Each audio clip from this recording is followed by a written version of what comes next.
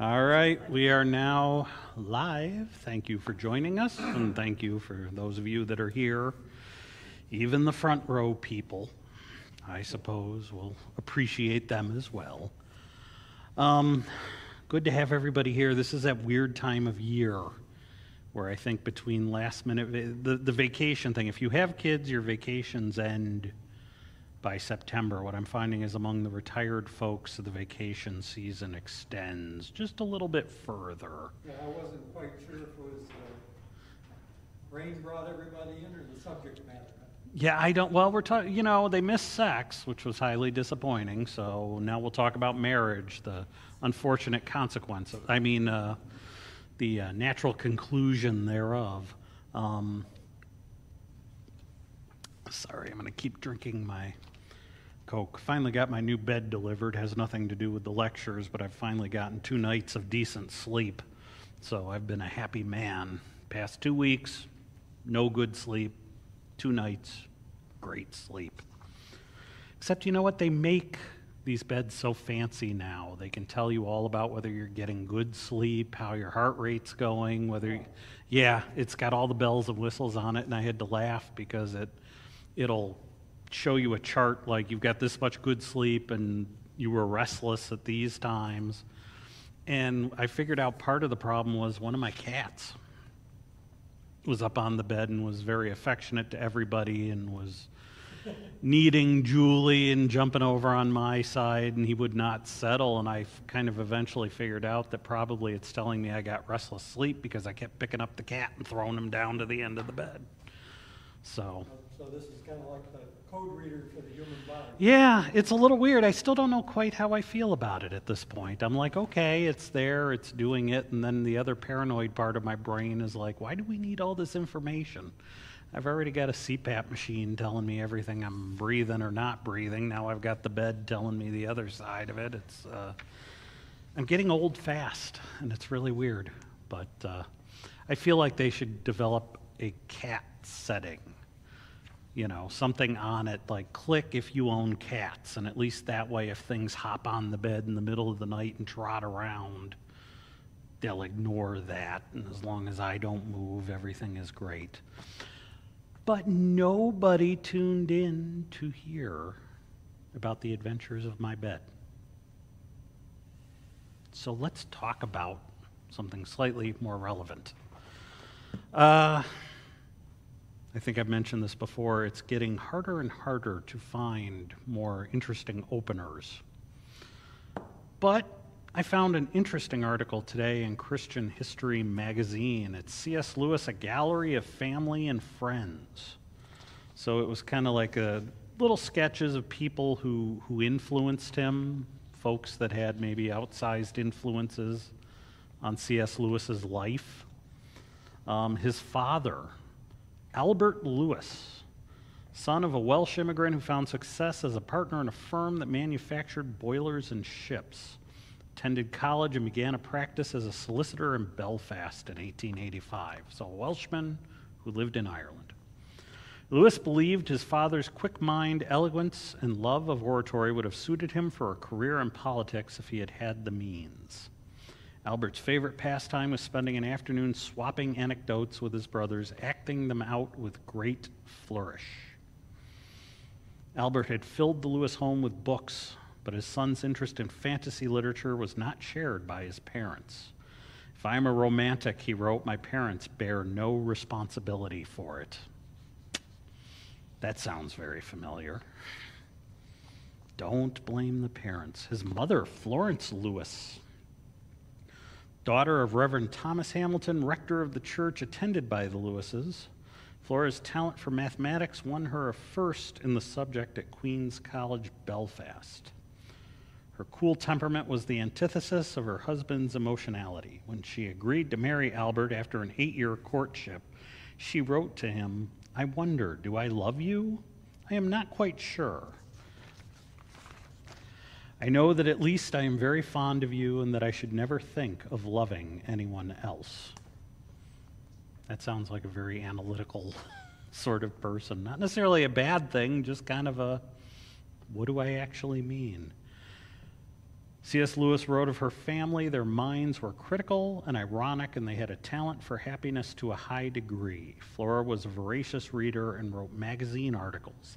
She died of cancer when C.S. Lewis was only 9.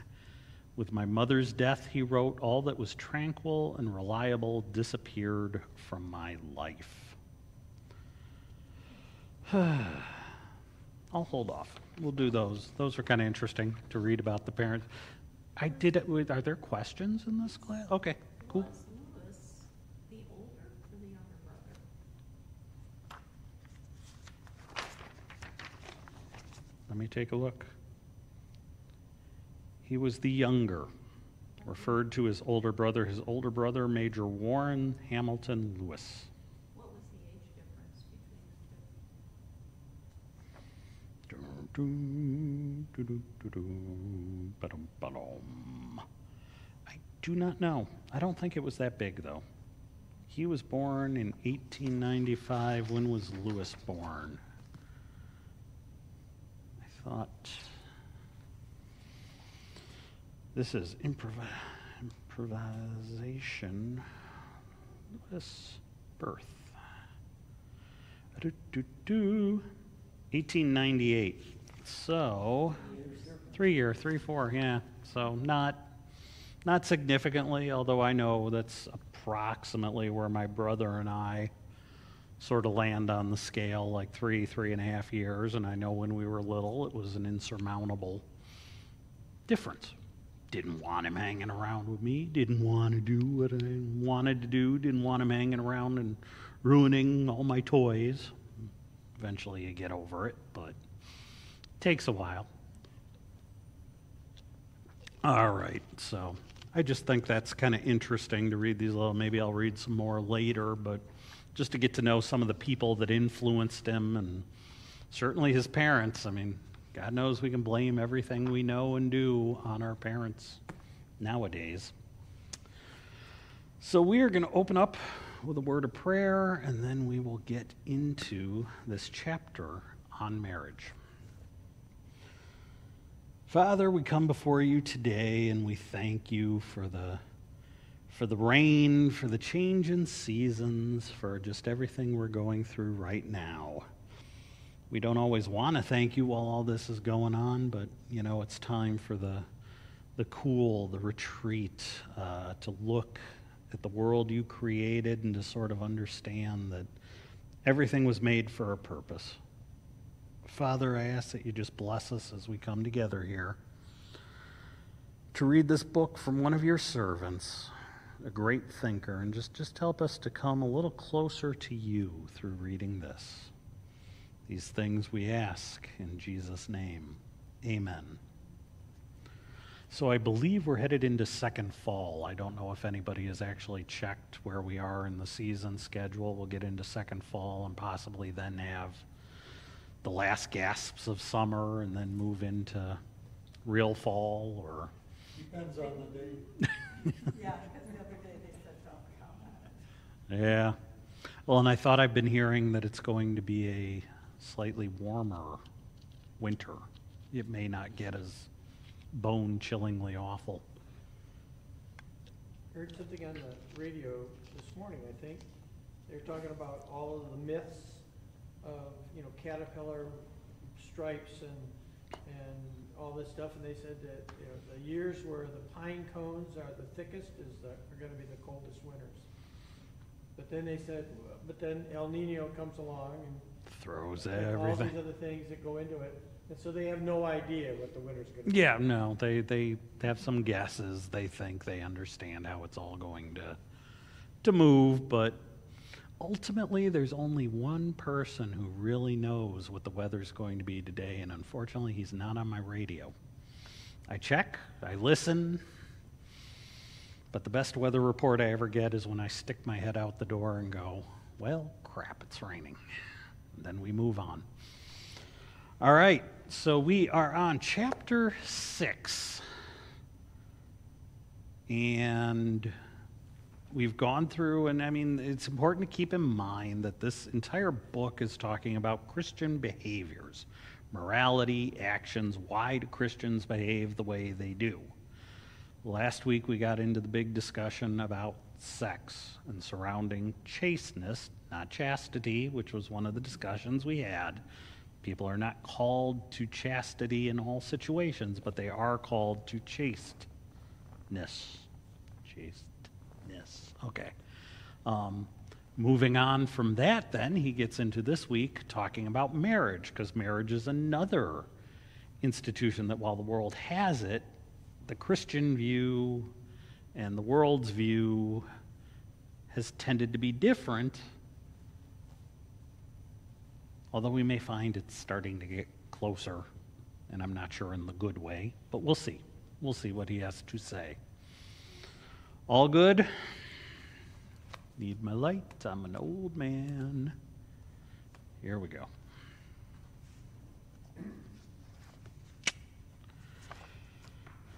I really wanted to do the whole speech from The Princess Bride and start out with marriage.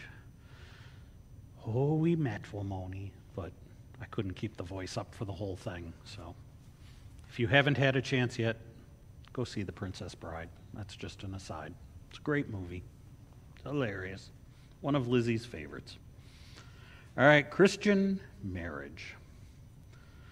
The last chapter was mainly negative. I discussed what was wrong with the sexual impulse in man, but said very little about its right working. In other words, about Christian marriage. There are two reasons why I do not particularly want to deal with marriage. The first is that the Christian doctrines on this subject are extremely unpopular. The second is that I have never been married myself and therefore can speak only at second hand. But in spite of that, I feel I can hardly leave the subject out in an account of Christian morals. The Christian idea of marriage is based on Christ's words that a man and wife are to be regarded as a single organism, for that is what the words one flesh would be in modern English. And the Christians believe that when he said this, he was not expressing a sentiment, but stating a fact. Just as one is stating a fact when he says that a lock and its key are one mechanism, or that a violin and a bow are one musical instrument.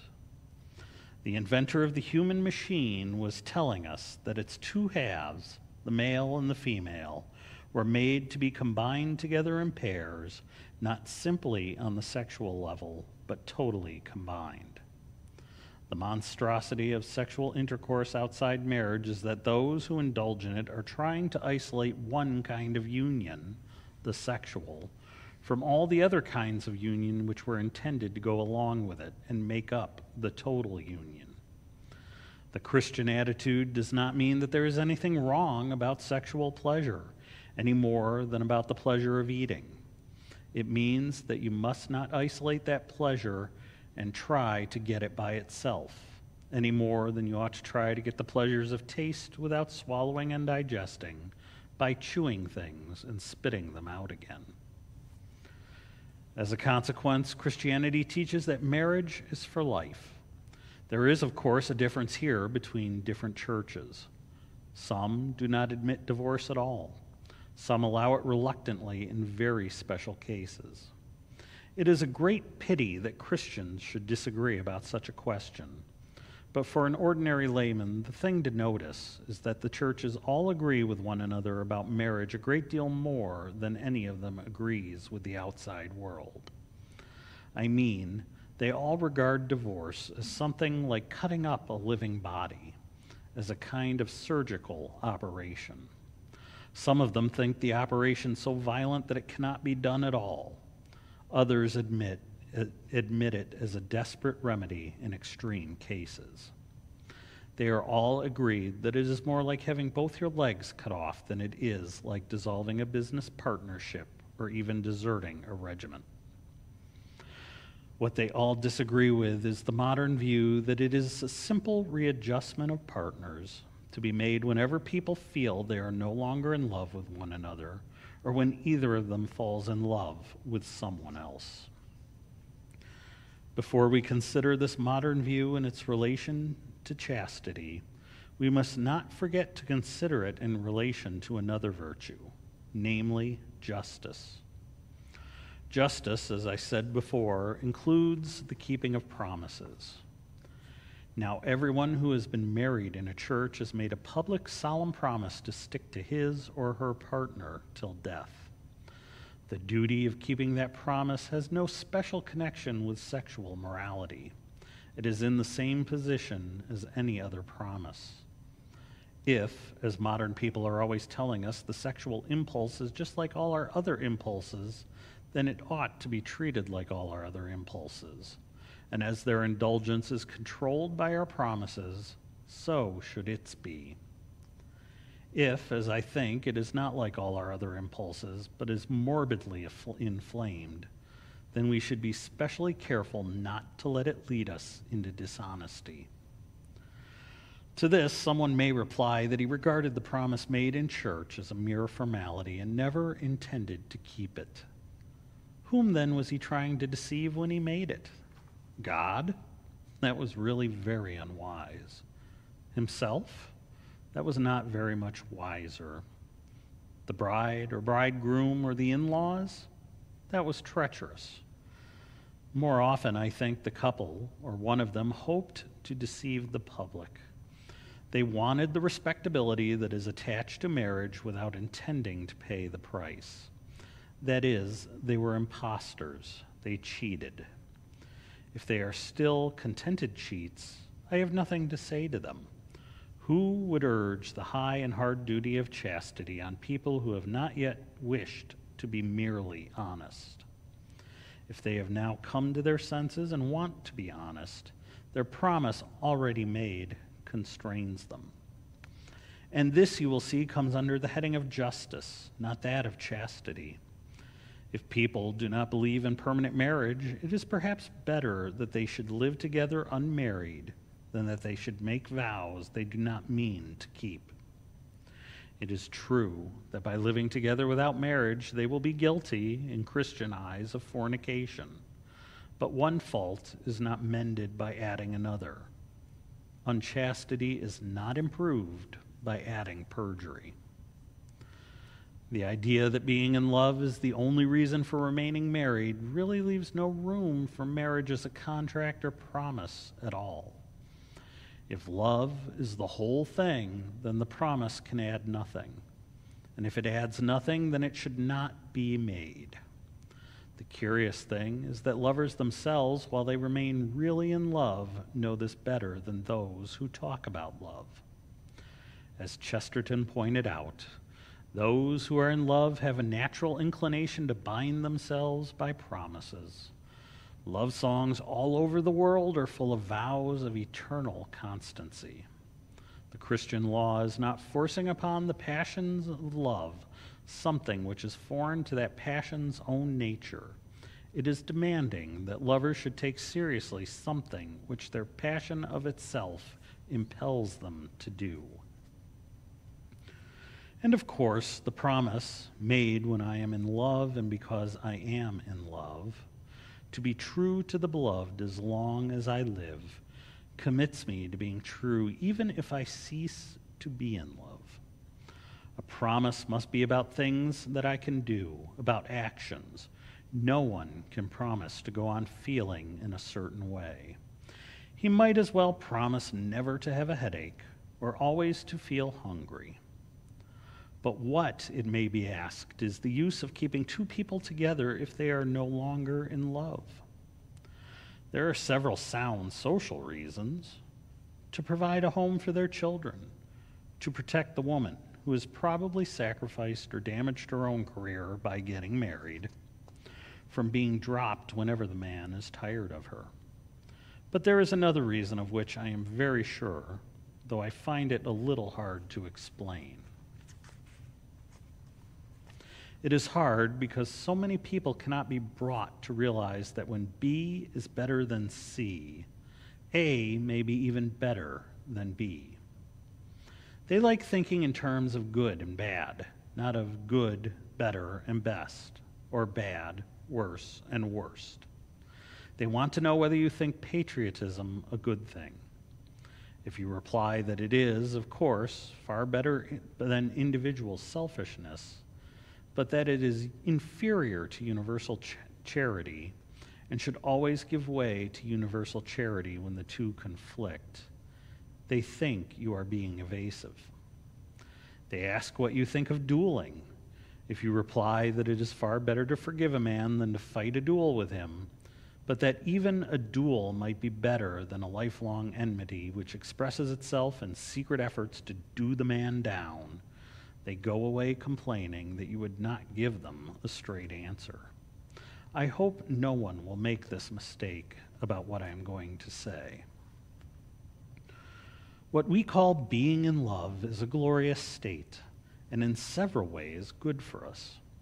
It helps to make us generous and courageous. It opens our eyes not only to the beauty of the beloved, but to all beauty, and it subordinates, especially at first, our merely animal sexuality. In that sense, love is the great conqueror of lust. No one in his senses would deny that being in love is far better than either common sensuality or cold self-centeredness. But, as I said before, the most dangerous thing you can do is to take any one impulse of our own nature and set it up as the thing you ought to follow at all costs. Being in love is a good thing, but it is not the best thing. There are many things below it, but there are also things above it. You cannot make it the basis of a whole life. It is a noble feeling, but it is still a feeling. Now, no feeling can be relied on to last in its full intensity or even to last at all. Knowledge can last. Principles can last. Habits can last. But feelings come and go. And in fact, whenever people say the state called being in love usually does not last. If the old fairy tale ending, they lived happily ever after, is taken to mean they felt for the next 50 years exactly as they felt the day before they were married, then it says what probably never was, nor ever would be true, and would be highly undesirable if it were. Who could bear to live in that excitement for even 5 years? What would become of your work, your appetite, your sleep, your friendships? But of course, ceasing to be in love need not mean ceasing to love. Love, in the second sense, love as distinct from being in love, is not merely a feeling. It is a deep unity maintained by the will and deliberately strengthened by habit, reinforced by, in Christian marriages, the grace which both partners ask and receive from God. They can have this love for each other even at those moments when they do not like each other, as you love yourself even when you do not like yourself. They can retain this love even when each would easily, if they allowed themselves, be in love with someone else. Being in love first moved them to promise fidelity. This quieter love enables them to keep the promise. It is on this love that the engine of marriage is run. Being in love was the explosion that started it. If you disagree with me, of course, you will say, he knows nothing about it. He is not married. You may quite possibly be right, but before you say that, make quite sure that you are judging me by what you really know from your own experience and from watching the lives of your friends, and not by ideas you have derived from novels and films. This is not so easy to do as people think. Our experience is colored through and through by books and plays and the cinema, and it takes patience and skill to disentangle the things we have really learned from life for ourselves. People get from books the idea that you've been married. Try that again. People get from books the idea that if you have married the right person, you may expect to go on being in love forever. As a result, when they find they are not, they think this proves that they have made a mistake and are entitled to a change, not realizing that when they have changed, the glamour will presently go out of the new love, just as it went out of the old one. In this department of life, as in every other, thrills come at the beginning and do not last.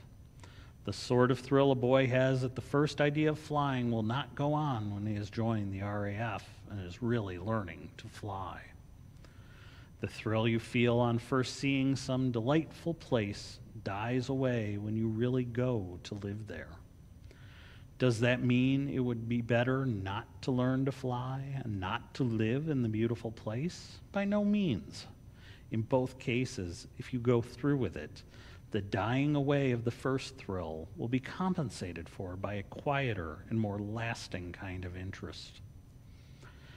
What is more, and I can hardly find words to tell you how important I think this is, it is just the people who are ready to submit to the loss of the thrill and settle down to the sober interest who are then most likely to meet new thrills in some quite different direction. A man who has learned to fly and become a good pilot will suddenly discover music. The man who has settled down to live in a beauty spot will discover gardening.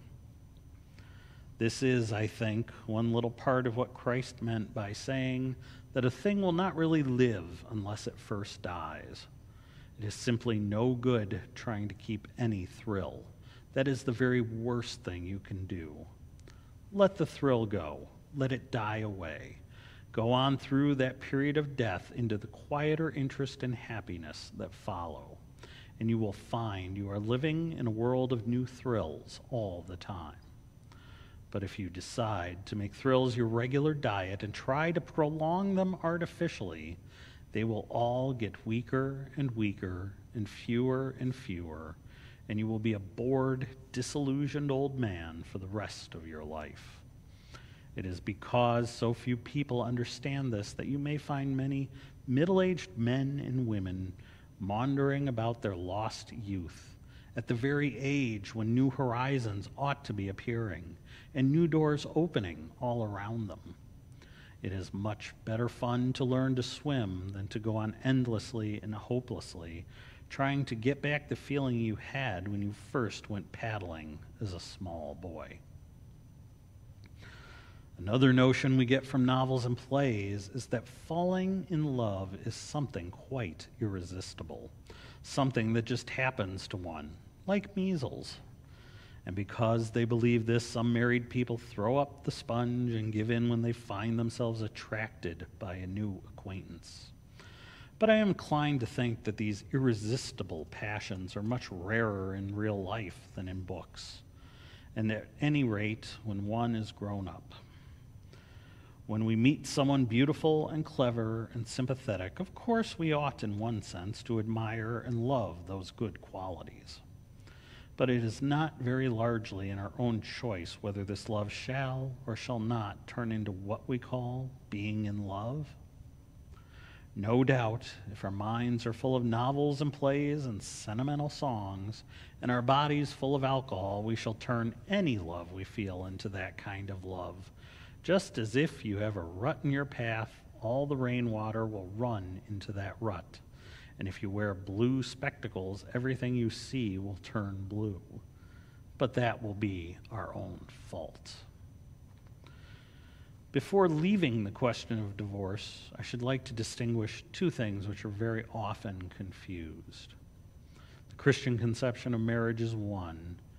The other is the quite different question, how far Christians, if they are voters or members of parliament, ought to try to force their views of marriage on the rest of the community by embodying them in the divorce laws. A great many people seem to think that if you are a Christian yourself, you should try to make divorce difficult for everyone. I do not think that.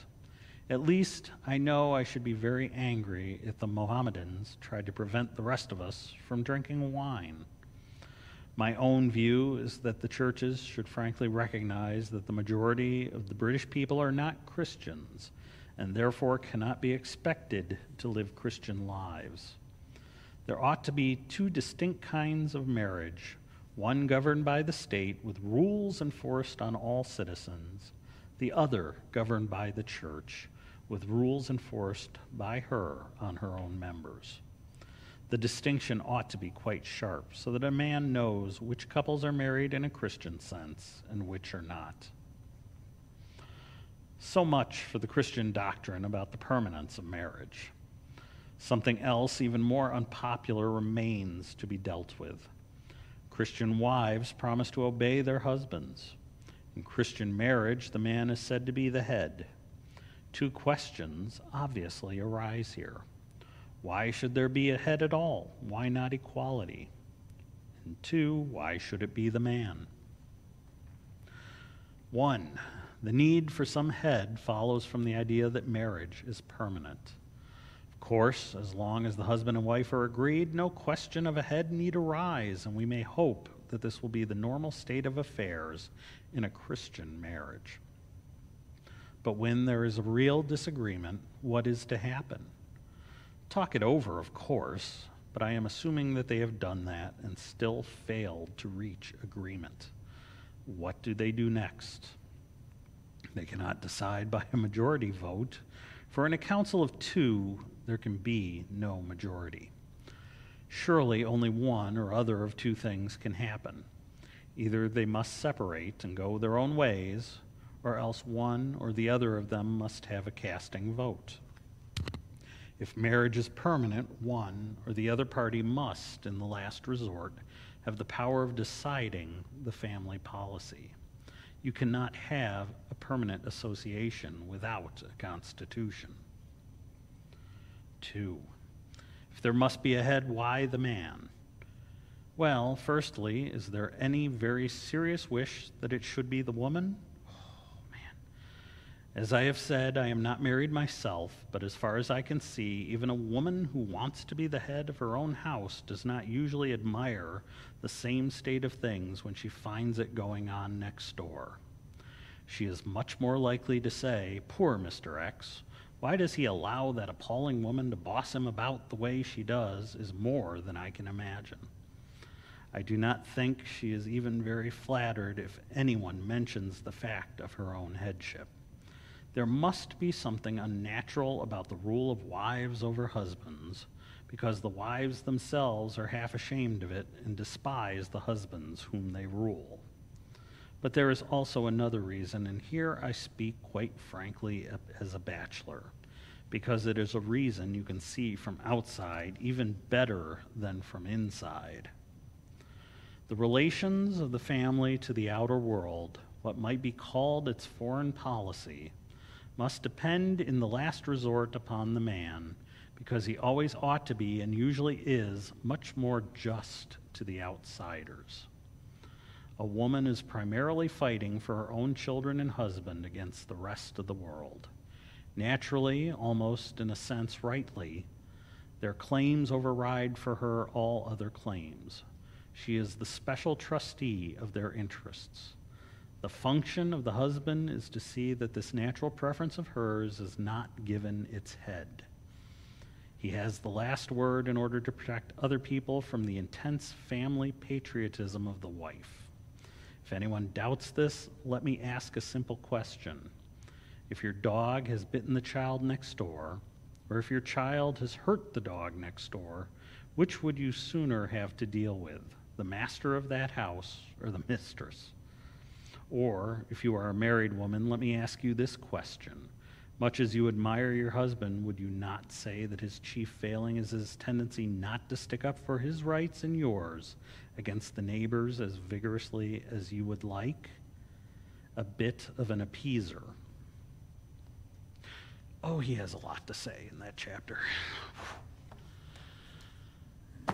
Oh, my. I feel like I've been reading. What time? Ooh.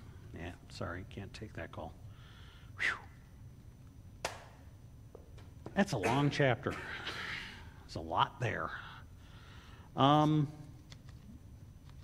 Some of it I'm 100% right on with him on. Some of it I'm like, okay. And some of it I'm like, yeah, come to 2023 and say that out on a street corner somewhere and see how that goes. No, I know, but it's just funny. I mean, and at that time, keep in mind, the one thing I love in there is when he talks about legislating marriage. you know, and he says, well, we know most of the people of Britain at this time are not Christians.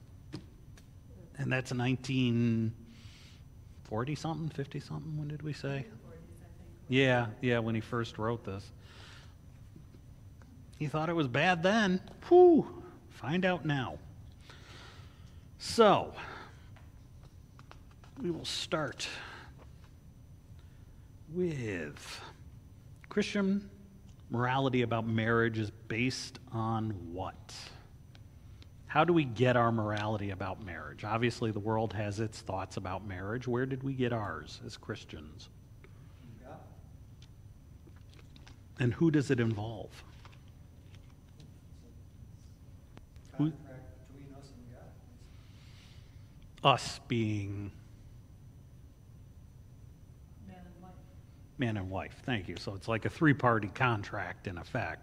The two people come together and God.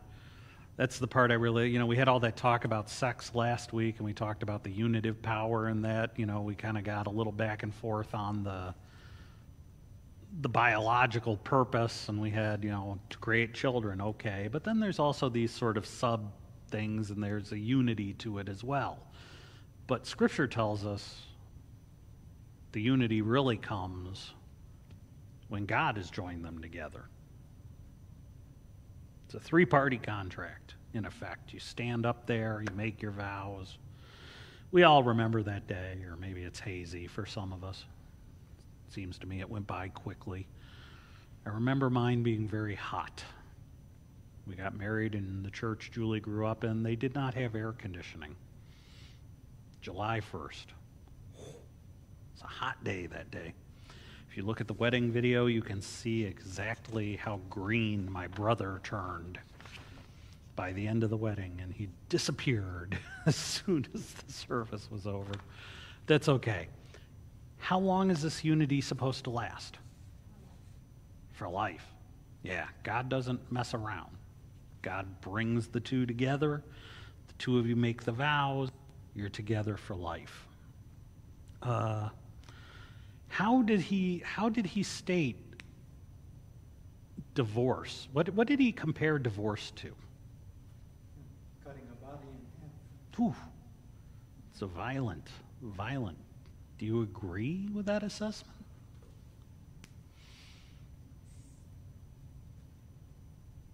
What's it make you feel? When you think about it?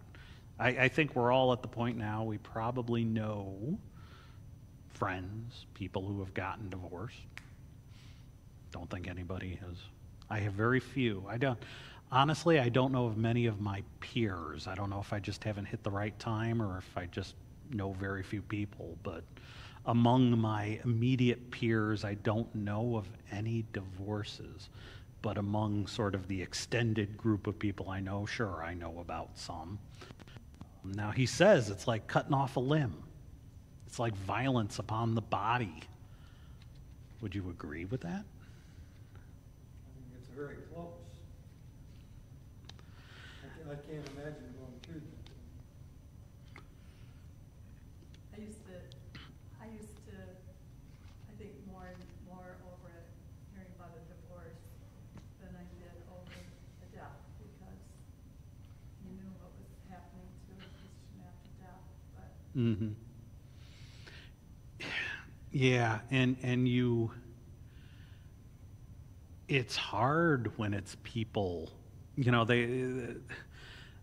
people who are getting divorced will justify it. This is the best thing, if we stay together, we'll have trouble, conflict, it's a problem. And yet, even when they do divorce, it's like a stone falling in the water, and there's just ripples, and there's always ripples. People who are not immediately a party to that marriage feel the impact. I probably should have prepped this ahead of time. I'm thinking about personal examples from my life, and I'm trying to think about whether I should explain them or not. The people that I know would not be watching this, but we've had people who've divorced, and even though they're not family or not personally part of our family, we've seen it, and it's torn people apart Because suddenly, I mean, what happens to friends? I would think it's similar to having a person die. You've shared a whole lifetime with them, and then Yeah. all of a sudden, all those memories, who are you going to share them with? Yeah. But how does the world view it? It's normal to the world. Yeah. Happy divorcees. You know what I mean? Happy blended families. Now, hear me very carefully here as we talk through this. I'm not saying it's a good thing.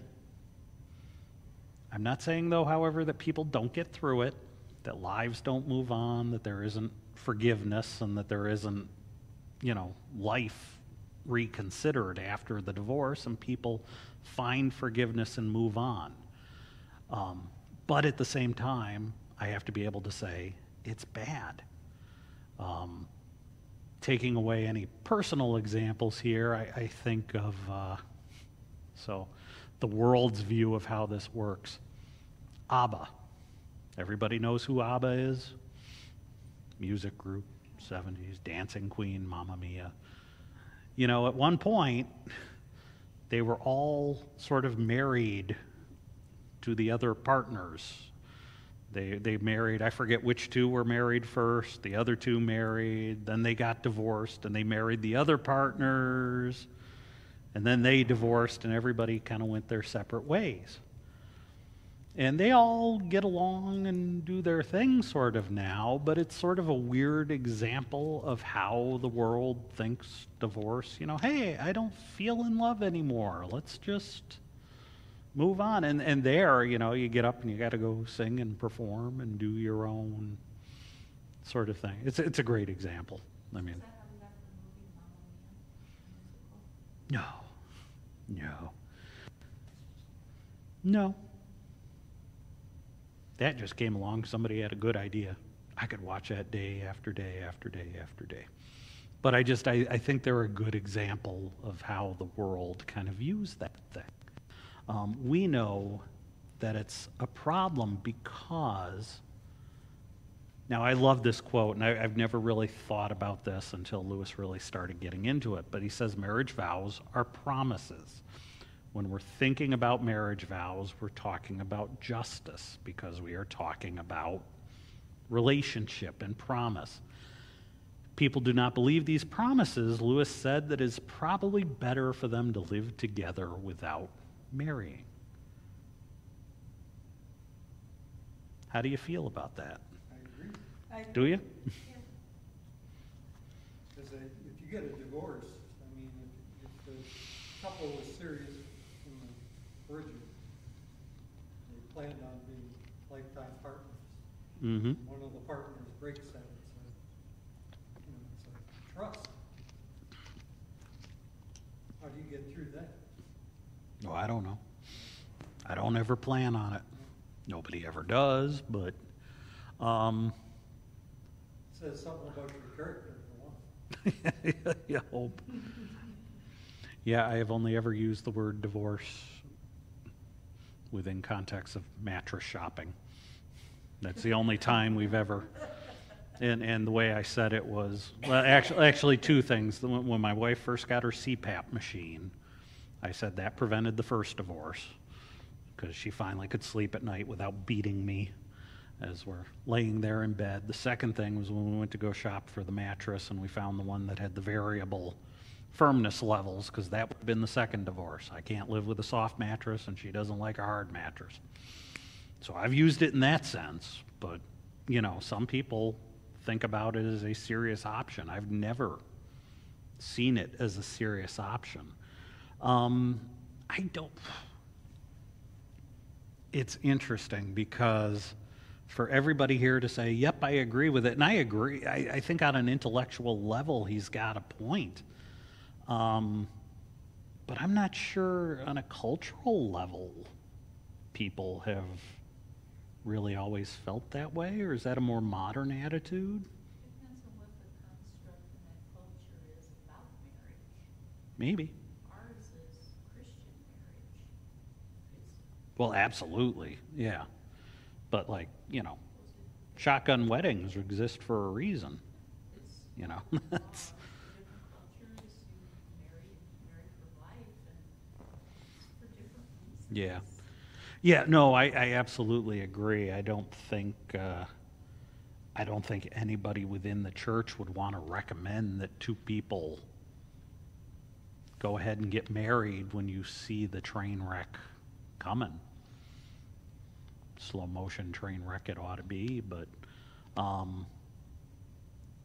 yeah, I guess though he also operates within this theoretical world where it's like, well, we just absolutely know the person doesn't want to hold to it. Like, I'll get married, but I'm going to go. I mean, maybe what we're seeing now, maybe it is this plethora of discussions about open marriages. You know, it's the new thing amongst all the young. This is why Pastor tells people to stay off TikTok and stay off social media, and then you don't run into these things. But, you know, people who have polyamorous marriages or open marriages or something, you know, they want... Why bother to get married? Well, that's a great question. That's a great question, but it's like this is what the new generation is sort of dealing with and working around, whereas... If you want to just be buddies with benefits, let's say. Buddies with benefit. Then be that. BWBs, yeah. Don't promise somebody you're going to stay with them the rest of their lives. Yeah, I don't even Make it know if they promise them that when they go through those things, but maybe it's more to this next question. Actually, the next question is part of it, but he makes a very big distinction between being in love, you know, the feeling of being in love versus loving, you know, or being loving. He separates that from lust, and I don't see the difference. Well, I think... I guess there's some, yeah. I think it's the good, better, best. So he makes that example about good, better, best. And he's saying that the lust, the animal attraction, we'll call it good, maybe on the slow side of good. Being in love, he says, is sort of the first step to taming that lust. You know, now you've got the girl you can't take your eyes off of. You know you love her. You want to hang around with her. You want to be there with her. But he says the best is really, you know, being in love. You know, or the best is being loving. The best is where you're truly looking out for the best of that person. May continue to hold aspects of the being in love, but this is no longer the driver. We're talking about being loving, which doesn't necessarily have to hold to all the thrill and excitement. I mean, most of us, some of us, met our partners when they were younger, husbands, wives. Don't know how much younger, don't know everybody's story. Julie was 16 when I met her. I was 18, 19-ish. And the way we felt at that time, I can just say from personal experience, is different from where we, you know, I mean, at that time when we were first together, it's like, I want to be with you all the time. Let's hang out. We were on the phone every night. We were seeing her. Nowadays, I'm like, look, I'm just going to go sit in my recliner where it's quiet. I'm going to have a little quiet time. Is that good with you? Okay. And she's going to go knit and do something quiet over there. We're good. You know, we're not any less in love. We're still in love. But the feeling changes, and that was Lewis's point, is this. Some people are in love with being in love. And aren't they the worst? Because they've got to go from one to the other, because what happens is the excitement, once you hang out for a little while, you're not as excited to see each other. Well, if you're addicted to that feeling, there's a psychological problem there. Sure. You're just going to end up trashing one relationship after another among everybody else. But the funny part about the whole thing is it doesn't come from a place of badness or evilness. He's not saying that sex is bad. He's not saying that attraction is bad. but it's the way it's unbound by promises, that it's being sought for its own sake. That is the point that he's getting at. Now, he talked about the fact, and he said this, and I don't know if anybody else caught it when he said it, because I read it, looked at it, thought about it, and I was like, what the heck is he talking about? He said in there, and he was talking about this moving from being in love to being loving or loving. He said that Christ said a thing will not really live until it first dies. Where? Where did Christ say that? Before he went to the cross. Where? Unless the grain of wheat falls into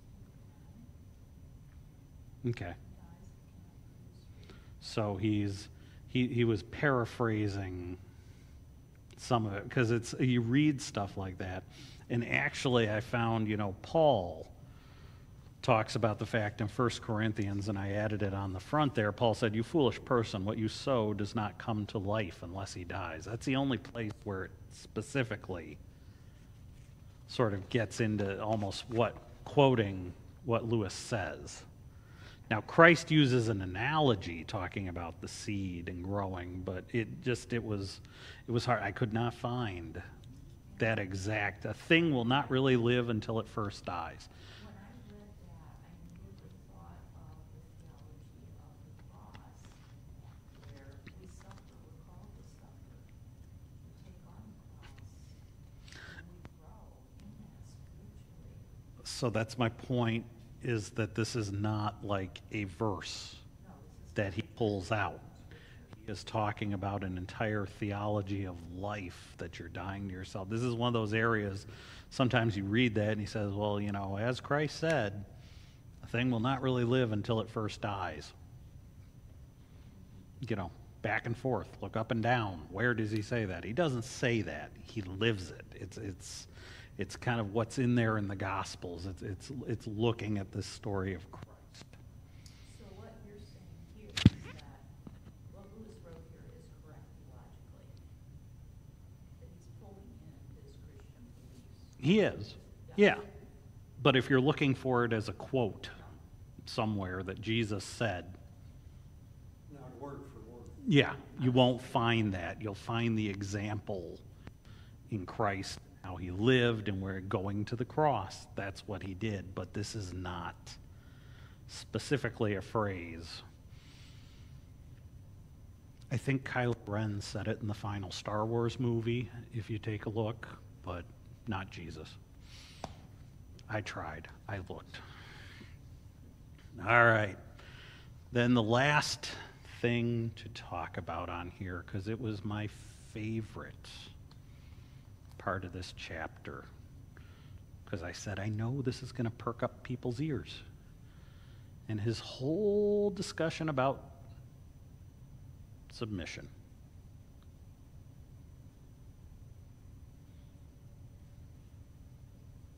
Agree, disagree, like it, I didn't. think I think there's a. Pam's not here. You can say what you think. There's no two people that work together in the same.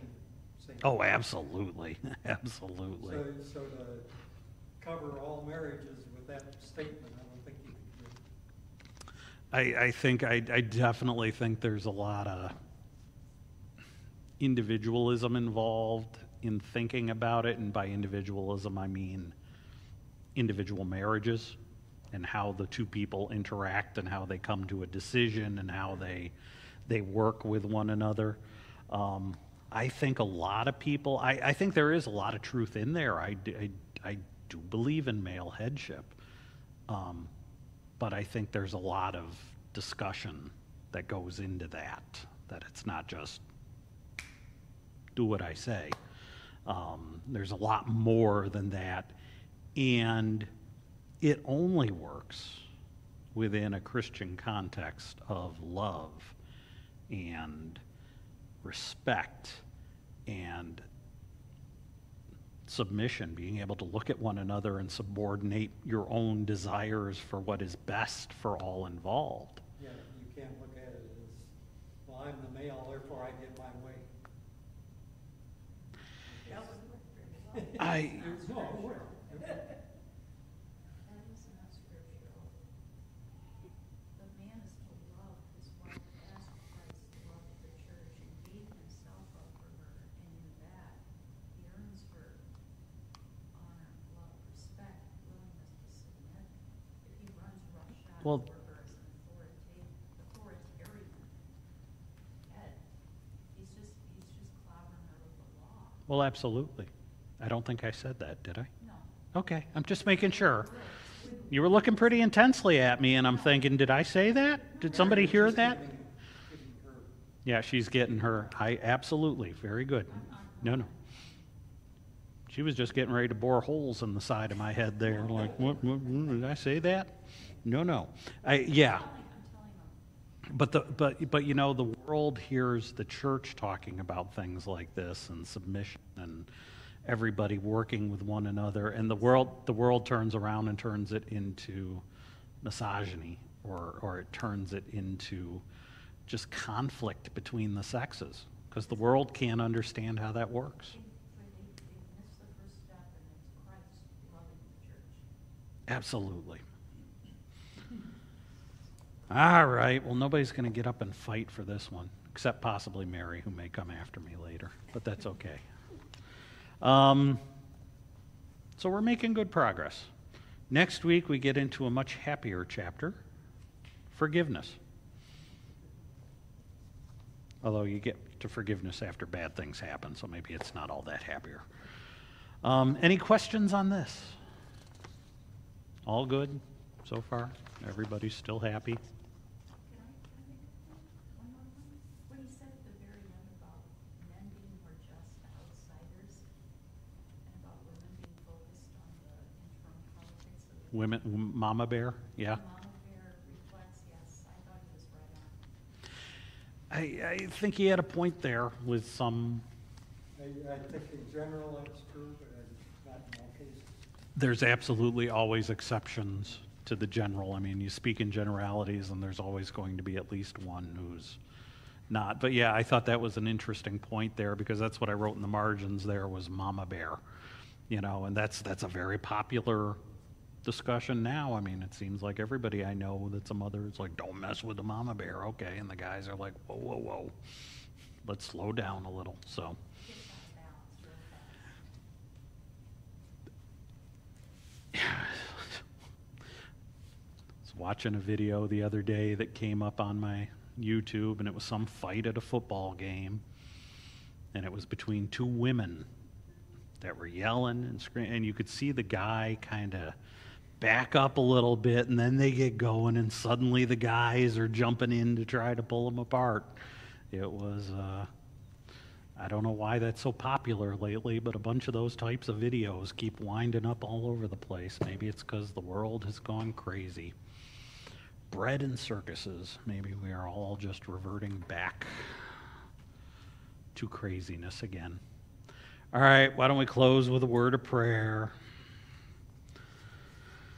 Father, thank you. Thank you for the marriages that you've given us here. Thank you for blessing us with partners that not only are in love with us, but that they love us, and that we've been able to grow deeper in the relationships that we do have. Father, I ask you to bless us as we think about these things this week, as we prepare for the next session, and I ask that you just bless us as we head into this weekend. We pray for the pastor as he prepares his message to bring your word to us, and we just ask that you prepare our hearts to receive and to hear your word. These things we ask today in Jesus' name. Amen.